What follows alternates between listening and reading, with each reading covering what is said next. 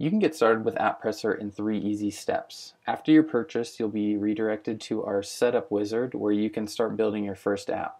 Go ahead and fill out all those fields to the best of your ability and create your first app. Don't worry, you can always change this stuff later. The next thing you need to do is log into your WordPress site. Go to Plugins, Add New, and search for AppPresser. Go ahead and install and activate the AppPresser plugin. After it's activated, at the bottom left you should see an AppPresser icon and menu item, and you'll see a couple of settings here that you need to fill out. So your site slug and app ID are the only things that you need to do right away, and those will be given to you after you create your first app.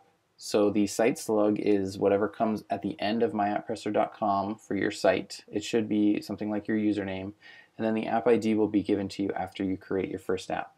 Go ahead and add those and save those settings. You can also add any extensions such as the theme or the app push plugin, app community, app commerce, or whatever it is to your site. To do that, you visit your account page on apppresser.com.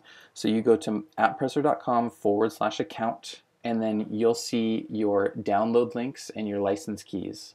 You can download those plugins and also the theme and go to Plugins, Add New, and click on Upload Plugin, and then you upload the zip file that you downloaded from your account page. The theme is different, so when you go to Appearance, Themes, you're going to click on Add New and then Upload Theme, and go ahead and upload the zip file for the theme here, but do not activate the theme. The theme is only active inside the app. It doesn't change the appearance of your normal website at all. So that's how you get started. To figure out the setup for each individual extension, please visit our documentation, and to see more information about how to customize your app, we also have other videos and documentation on that.